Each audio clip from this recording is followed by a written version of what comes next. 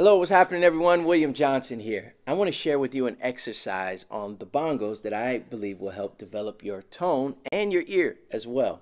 We're going to do this as a play along, but first I'm going to explain how the exercise goes, and then we'll play along or do the exercise together to a metronome for 5 minutes. All right? So this exercise, I just pulled out a few tones. Basically, they're going to be the thumb in the center of the small head of the drum. Then it's going to be an index and index in the middle between the center and the rim. And notice I have a piece of tape and so a permanent marker marked on there. And what that does is, especially when you're starting, is help you pick an area of the drum for that sound and try to get exactly and hit it exactly there and get that exact sound each time, because we're focusing on consistency here. Then index, index on the rim. Okay? So these are the 3 sounds that we're working on. All right? Well, 4 really. Thumb in the center, index in the center, index here in the middle between the center and the rim, and then rim. Okay? So 1, 2, 3, 4. So it's going to be those 4 tones. All right? Now, and the more that we practice getting consistency in all of these different tones, then we'll start hearing the nuances and the differences, the way we articulate and the way we hit the drum. Now notice I'm not doing this. Okay? I'm actually using the rim of the drum, the outside, as a pivot and spraying forward.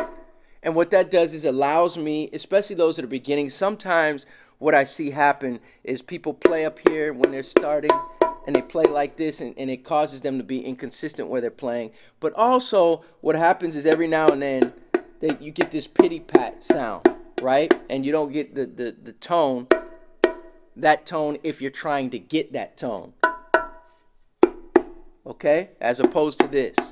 This isn't wrong. It's just different than that, okay? Slightly different. Okay? All right.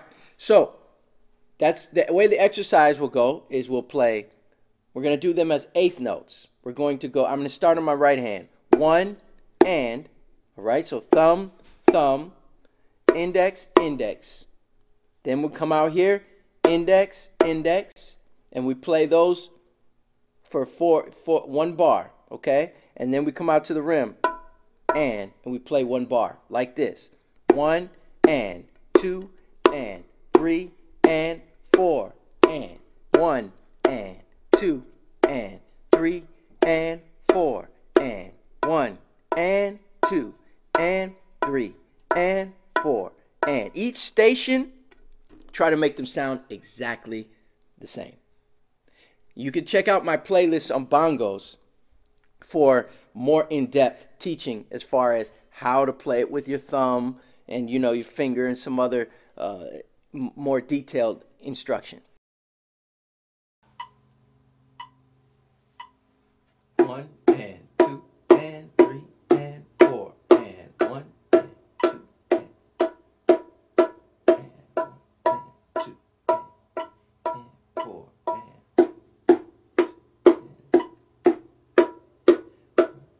2 1 and 2 and 3 and 4 and count with me, and 2 and 3 and 4 and